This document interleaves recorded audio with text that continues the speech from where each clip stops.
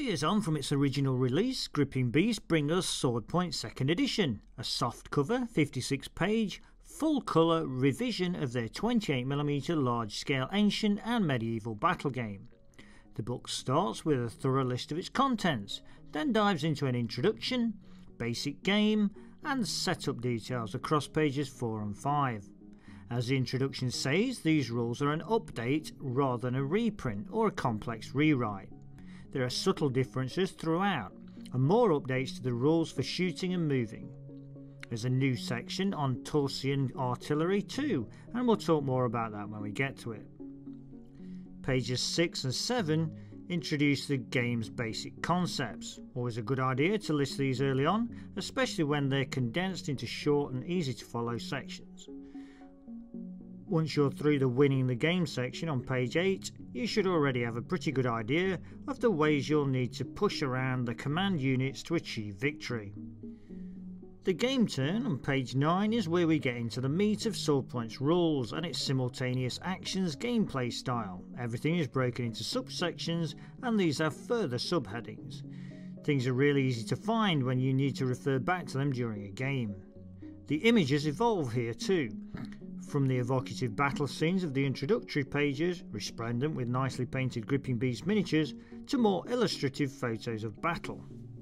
There are top-down examples that illustrate the concepts being covered too, useful stuff and relative of the high production value here. Before we talk about Swordpoint's look any further, we need to do our due diligence and say that we at Wargames Illustrated had a hand in this book's graphic design. We think the look and layout speak for itself, but if you're a cynical sort, feel free to take what we say with a grain of salt. A grain of salt that in the hands of our design team would look as lovely as the layout of Swordpoint Second Edition. But back to it. It's once the book gets into the shooting phase that fans of Swordpoint will start to see some core updates.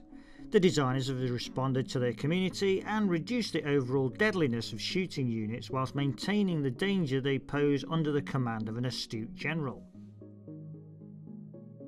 The movement phase, covered between pages 14 and 21, is a detailed look at one of the more complex areas of the game. This phase was somewhere that players could exploit in the original Swordpoint. The designers have firmed up the descriptions and added clarity through the addition of many more top-down examples instead of changing these rules. The result is an impressive, thorough section that covers all but the most extreme edge case possibilities you may encounter.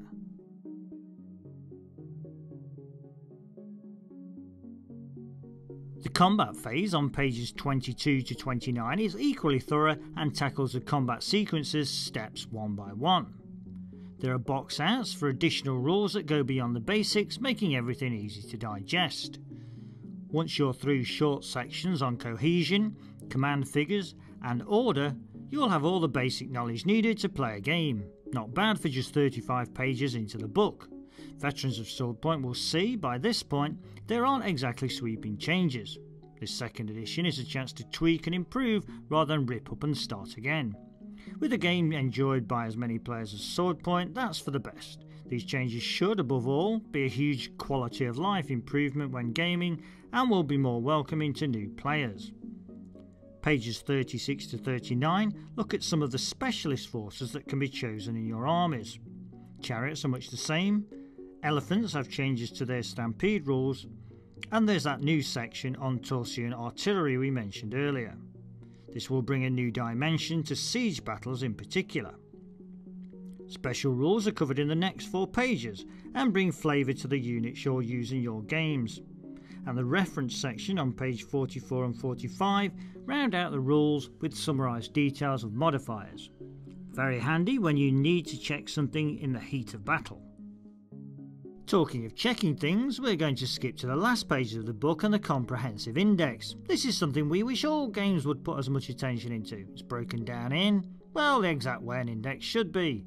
Want to check up on elephants? Swordpoint Second Edition as you covered. There's the reference to the basic elephant rules on page 39 to 41, then a thorough list of the various other times they occur in the rules. What if the elephant was in combat? That's covered in the combat subsection on elephants too.